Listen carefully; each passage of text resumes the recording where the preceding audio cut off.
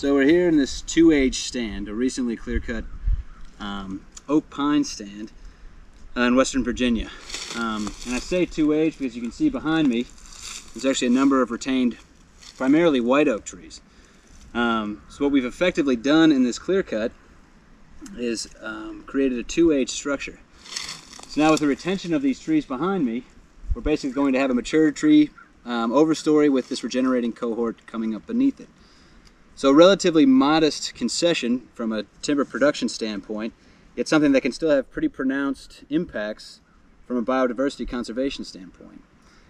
And that's really what I want to talk about is essentially the implementation of ecological forestry principles into your day-to-day management. Before I kick into specific examples of how to implement it, I wanted to lay the groundwork or lay a foundation of what essentially are the four guiding principles of ecological forestry. Okay, so I'll first just introduce them, then I'll define them each separately. So the first is continuity. The next is diversity and structure.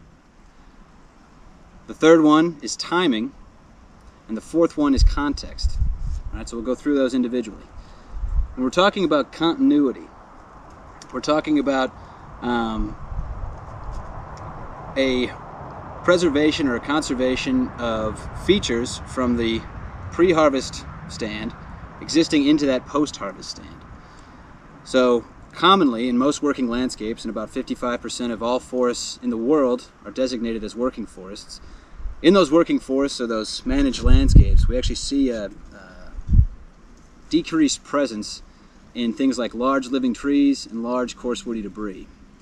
So when we're talking about continuity, we're talking about taking some of what have been called biological legacies and carrying those over into the next stand. And that's effectively what we're doing behind me. This is an example of achieving that continuity, maintaining some mature overstory trees to exist into that next stand. So we have some continuity from the pre-harvest into the post-harvest condition. The next guiding principle is referring to structural complexity as well as diversity. And by diversity I mean compositional or species diversity. The idea here, primarily, and there's been a lot of research out about complexity in general, is effectively promoting a diverse assemblage of species as well as a diversity of age classes within your stand, so at the stand level. And now we can typically do that with things like 2-aged modifications to otherwise even-aged systems, or we can implement something like an uneven-aged system. But the idea being that if we show or retain or promote the full spectrum of species diversity as well as age class diversity, we're effectively hedging our bets. We're making sure that there's a species or an assemblage of species as well as an assemblage of different age classes that may be more or less susceptible to an oncoming stressor or disturbance agent. So effectively we have a means to maintain forest cover in that stand because we should have something that's relatively resistant or resilient to any number of different disturbance agents. And that's becoming increasingly true under this uncertainty paradigm where we don't necessarily know what tomorrow holds. You look at areas like southeastern U.S. where we have millions of acres of loblolly pine plantations, or even look at the Pacific Northwest where we have a similar lack of species diversity in what is mostly Douglas fir plantations along the western coast of Washington and Oregon. Right now there isn't really a known pathogen or insect that's likely to decimate all of those acreages. But it could happen. There's new diseases and insects emerging and integrating themselves into our land or into our management seemingly on a decadal basis. So it's something to be mindful of. Those we would say would have low resistance and low resiliency to a disturbance agent that just targeted something like Douglas fir or something like loblolly pine. Alright, so the third guiding principle of ecological forestry is timing. And what we're talking about with timing is basically the abandonment of this more or less timber-centric approach to forest management. So historically we would use things like NPV, net present value, and the culmination of mean annual increment to basically determine when it made sense to harvest. Basically when we were going to see diminishing returns in terms of growth in our stands that we were managing for timber. The timing in an ecological forestry context is basically abandoning those two metrics and instead focusing on the ability of these stands post-harvest to recover into a condition where, functionally speaking, they're providing certain provisions that are ecologically important. So that could obviously vary depending on where you are in your landscape, either locally or even nationally. But we generally talk about recovery periods. So we have an instance in which we harvest, and we would wait however many years it took, generally to restore that forest or allow that forest to recover into generally a more mature forest that's more structurally complex and capable of supplying the provisions that we're requiring of it. So that's timing. The last is context, and this is perhaps one of the more complicated to pull off, but particularly relevant for national forest managers. So for context, generally, what we're taught in undergrad when we're getting our forestry degrees is that we manage at the stand level, which is still true under an ecological forestry paradigm. But we're now also concerned about how that individual stand integrates itself into the mosaic of managed stands across the landscape. So to back it up a bit, if we were to implement every ecological principle, the retention of mature features from the pre-harvest condition into the post-harvest condition, if we were to vary the sizes of our harvests, if we were to intentionally diversify our species assemblages, all that's great at a stand level. But if we were to do that in every stand that we managed, we would still be effectively homogenizing our entire landscape. So what I like to say is you want to diversify your diversity. Don't do the same thing in all stands, and think about how you're managing that stand in a landscape context, which is a context that I think most that work for the National Forest will be used to. Generally, a lot of the management that takes place in the National Forest is going to have to be considered in that regional context, which makes ecological forestry particularly relevant for the Forest Service.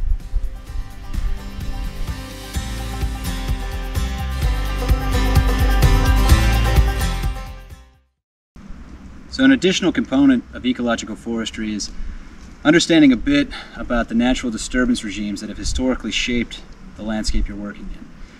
The thought is that if you have a better understanding of those natural disturbances and the ecologies of the species that respond positively to those disturbances, then you're generally going to be operating more within the historical range of variation, which is a common term thrown around. And what we mean by that is staying within the bounds of the constraints of what was naturally found, the size and scale of the disturbances, the severity of those disturbances.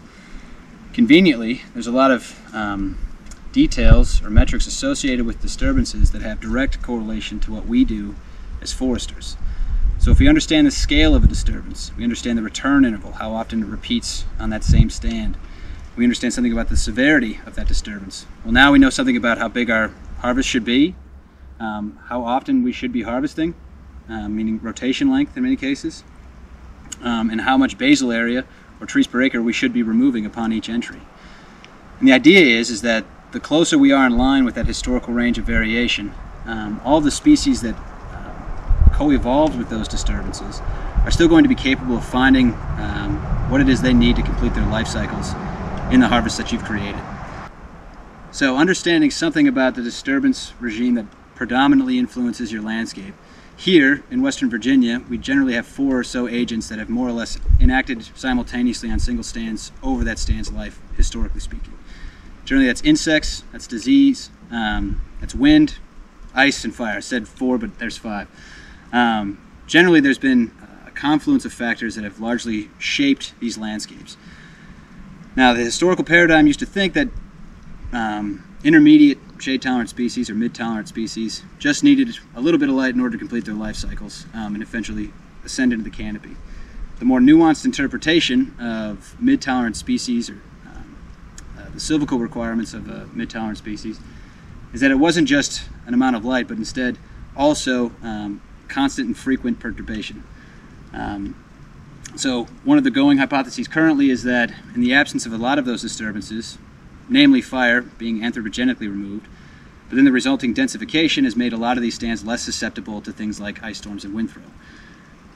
So we're trying to re-implement some of those disturbances on the landscape through our management. And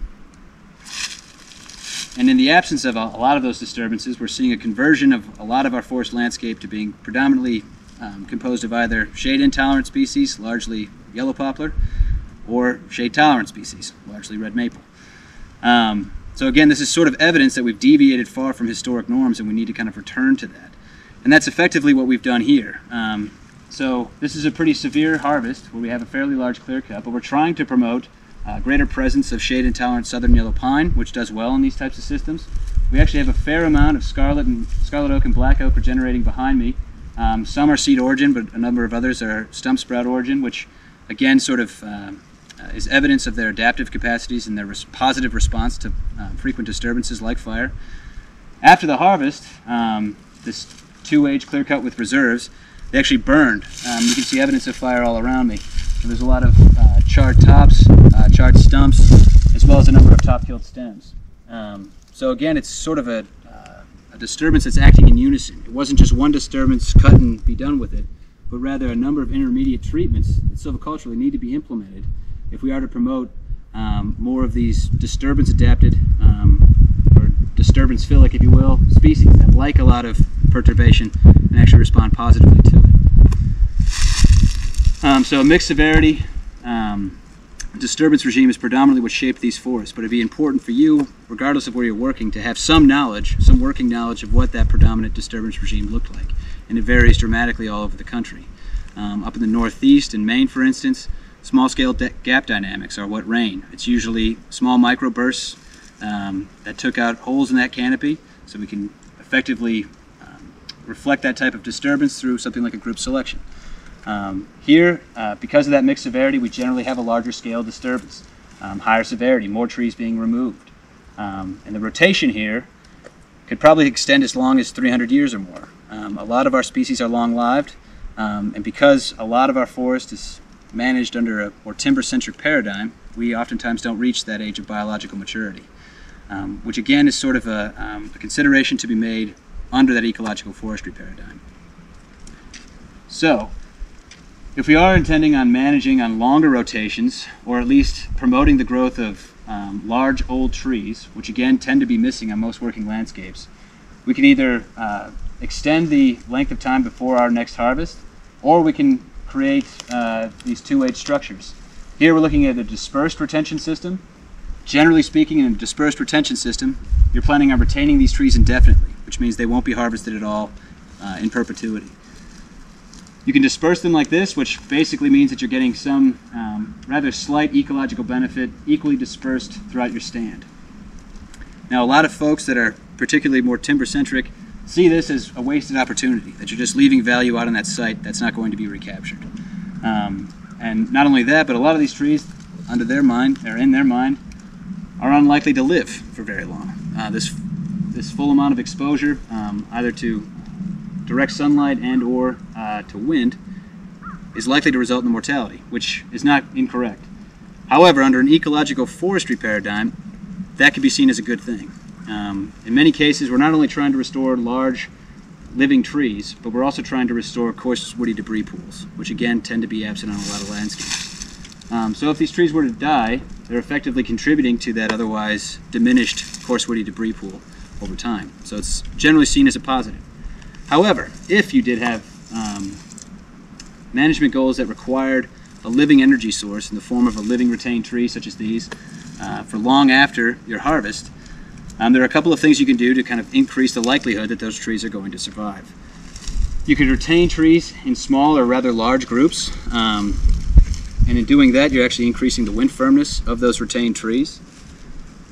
If you put them in larger groups, you're actually preserving intact interior forest inside your harvested matrix, which can have a whole host of added benefits as well. So some things that can be accomplished under an aggregated retention system cannot be accomplished under a dispersed retention system and vice versa, but both of which are effective practices that accomplish ecological forestry goals. So you want to maintain or stay within the historical range of variation by as best you can, at least learning from the natural disturbance regimes that largely shaped your landscape prior to European settlement. Additionally, a relatively modest concession that seems to have been accepted somewhat by loggers, at least locally, is the retention of large living trees within your harvested area to accomplish a lot of ecological forestry objectives.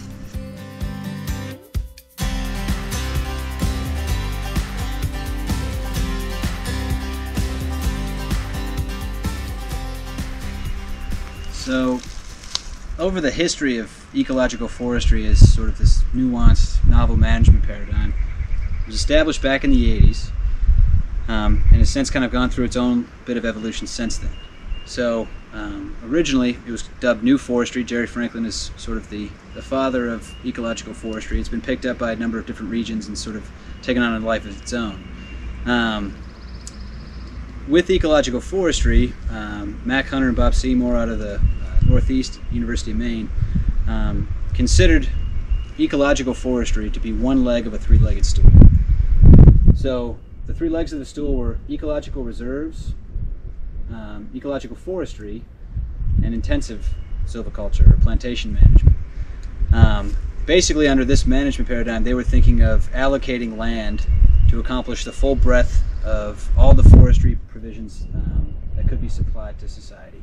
So with ecological reserves, we may set aside some sensitive habitat, something equivalent to our wilderness areas in our national forest system. Our plantations, though probably not found often on public lands, that would be an important contribution. The contribution of intensive silviculture or plantation management basically effectively allows us to grow more wood on fewer acres, which thereby allowing more forest land to be managed under ecological forestry or set aside as reserves. So ecological forestry was supposed to be a component of all this on a landscape scale. Now, a more recent evolution of ecological forestry and its management, so we have the land allocation triad system of plantation management, ecological forestry, and reserves. But Franklin and Swansby back in 2008 came up with this idea of shades of green, which is effectively a similar concept to the triad concept, which is something that's applied at a landscape scale. And the shades of green concept is basically the application of ecological forestry, but demonstrating that full breadth of management intensity within your given land base. So in a particular national forest, let's say, overarchingly you may be still managing under an ecological forestry paradigm, but you'll still have areas that are set aside as reserves, areas that are still maybe intensively managed, where timber is still the primary focus, and then another contingent of your land base that's managed under ecological forestry. So the triad concept was sort of this broader approach of allocating land use at a landscape scale. And the shades of green concept, which came out in 2008, was more so a concept of applying ecological forestry, but still varying the intensity at which you apply it, which caters nicely into the implementation of that diversify your diversity. You may still have stands that are intensively managed, coinciding or coexisting with ecological reserves, while in the matrix in between those two, you may still have ecological forestry as your overarching management paradigm.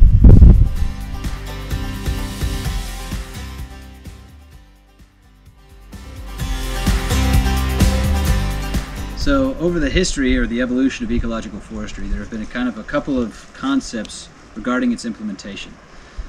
The first that came out back in the early 90s with Mac Hunter and Bob Seymour was the utilization of ecological forestry at a landscape scale as a component of other land uses. So a landscape allocational strategy called the Triad was put together, and ecological forestry was intended to be one of three legs on the same stool.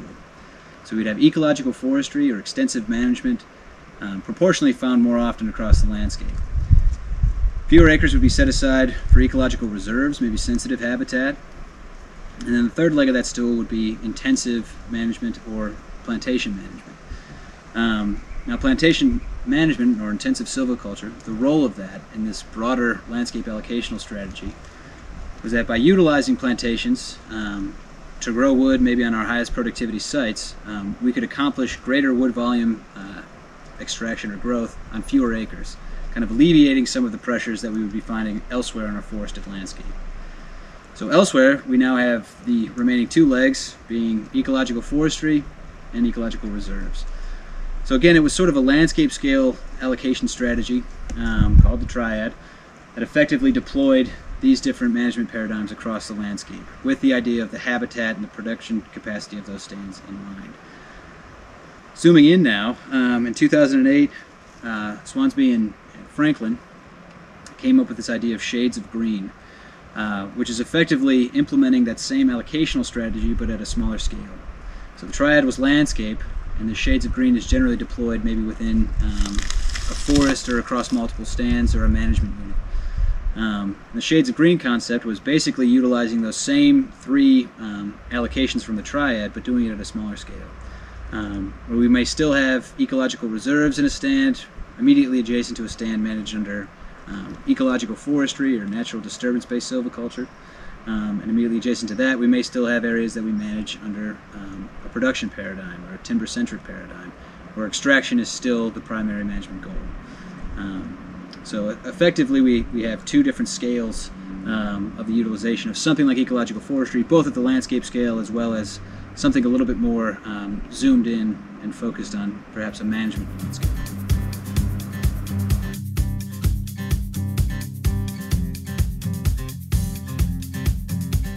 So another element to be considerate of when you're implementing your harvests, you want to limit the amount of edge, of anthropogenically created edge via your harvests. And the reason you want to do that is effectively the greater amount of edge that you have, the less intact forest habitat you have. And oftentimes, conversely, those species that prefer early successional pre-forest conditions or meadows are equally negatively affected by the presence of edge. So that influence, that negative influence of edge, tends to go both ways, both impacting those species that prefer open early successional conditions, as well as those that prefer intact forest. So you need to be considerate of the idea of area harvested relative to the proportion of edge. So what that means is that a scattering of 1.5 acre group selections is effectively going to create more edge for a given acre harvested than would a relatively large harvest that creates little edge relative to the amount that you're removing. So when considering the scale of your harvests, you'd like to consider not only are they reminiscent of the natural range of variability, but are they creating too much edge and impacting potentially those species that prefer early successional habitat as well as those that prefer intact forest conditions.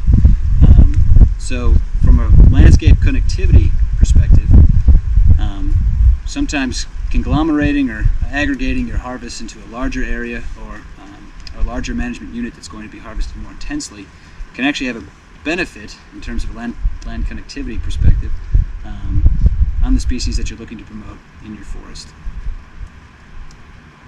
Another way that we can kind of ameliorate some of the negative aspects of edge from an aesthetic standpoint is feathering the edge, which this 2H system has somewhat effectively done, where we have in some cases not a dramatic cutoff from where the harvest was and where the harvest now ends, but rather we're actually feathering the edge, meaning we're retaining some trees from that forest edge to the intact unharvested portion of our stand.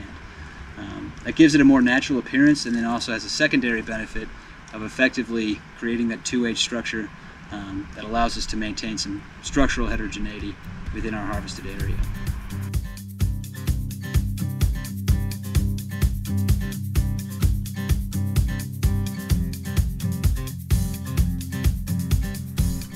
So an intermediate treatment that's commonly utilized to accomplish ecological forestry objectives is what's called variable density thinning.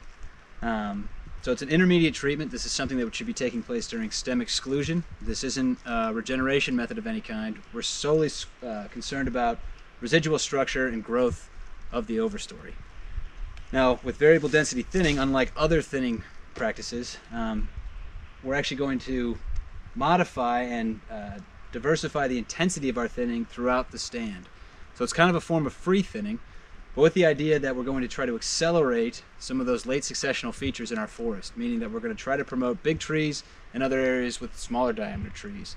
So unlike a lot of thinning practices, which is squarely focused on kind of increasing the growth of your capital, this is actually solely and squarely focused on diversifying the structure. So adding heterogeneity into a stand that may not have much of it. So if we walk through this stand, you can see there's not a lot of regeneration, so again, obvious that we're in stem exclusion.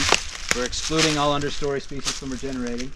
But we see some opportunities here where we can thin and effectively increase or decrease the growth rates, increase the growth rates of the residual stocking. And in other areas, we may skip thinning altogether and eventually end up with this formation of what we call skips and gaps. So here, and we have a nice residual white oak stem here that would likely benefit from having its competitors removed. So these trees are nearly in the canopy, and if removed, we'd essentially be conducting locally a crown thinning, and putting all of those residual resources into this stem, allowing it to grow larger faster than it would if we did nothing at all. Now over here, where we have a lot of moderately sized trees, a mixture of white pine, red oak, white oak, and some other white pine. Now this is already kind of a nice mixture of species that are already kind of growing in tight configuration. This might actually be a great example of a case in which we would just skip. We wouldn't conduct any thinning at all. And we'd actually be promoting these smaller diameter trees coexisting with some of these larger diameter trees. Okay? Here we already have a nice gap, a nice naturally formed gap that could kind of be developing in contrast to our relatively tight spacing and low thinning practiced just adjacent to this small gap. Now if we come over here, there are a couple of examples of trees that would probably benefit from being released into thinning, as well as kind of a mixture of species that we don't normally want. Maybe some black gum, a dead or dying oak, and here, a fairly straight and potentially decent growing stock of white pine. So here we may intensify our thinning. So we have no thinning at all, a skip, and now we might intensify our thinning even more greatly to promote the growth of a rapidly growing and highly responsive species in white pine. So again, the idea here being that we're going to vary the intensity of our thinning in order to promote structural heterogeneity within this stand that would normally naturally exist in many cases in a natural stand that had time to develop, but we're kind of accelerating that process. So generally what we're given, or what we inherit when we're managing forests, is something that's been structurally simplified, generally through exploitative management practices, that kind of results in a fairly homogeneous age class, a fairly homogeneous size class. And what we want to do is inject some diversity structurally into that stand. And we can effectively accomplish that with variable density thinning.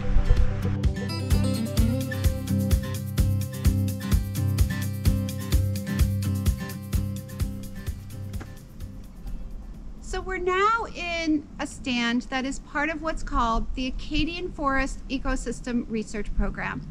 And this is a study that was initiated by my University of Maine colleague, Bob Seymour, to look at ecological forestry options in this forest type. So when I introduced the PEF, I focused on the shade-tolerant northern conifers, but mentioned that as site quality improves, we start to pick up some of the northern hardwood species. And that is the case here. We have a good component of northern red oak, and there are also some sugar maple and yellow birch in this stand. So the study that we're doing here is an investigation of an irregular expanding gap shelterwood. And what that means is that we are using even-aged management principles to create and maintain an uneven-aged stand. So this is, at its heart, a gap or group shelterwood. That means that we're coming in the stand at intervals and creating openings here about ½ an acre in size, and then we return in the future and expand those until the entire stand is regenerated. What's different about this is that it has retention within the gaps. So there is about 15% retention of trees, both as residual growing stock to be harvested in the future. So that might include species such as red spruce, which I referred to earlier as a 2-rotation species, able to live twice as long as some of its companions. It might include valuable hardwoods that have not reached their maximum potential, but it also could be trees for biodiversity. And that's part of what makes this ecological forestry, is you're sacrificing some component of your growing stock for non-timber values. So some of the trees here that we see behind me that were retained have large snags or stubs, cavities. Some are dead now, and others are expected to die in the future. In addition, when these gaps were laid out, they weren't put in a specific pattern or geometry that was determined ahead of time. Instead, what we did is come out and look for places in the stand where natural mortality was occurring. For example, where some balsam fir were dying out or other large trees had reached their maturity, or where there was naturally established advanced regeneration. These groups or gaps were then established in those areas to both capture mortality and release the regeneration that was here.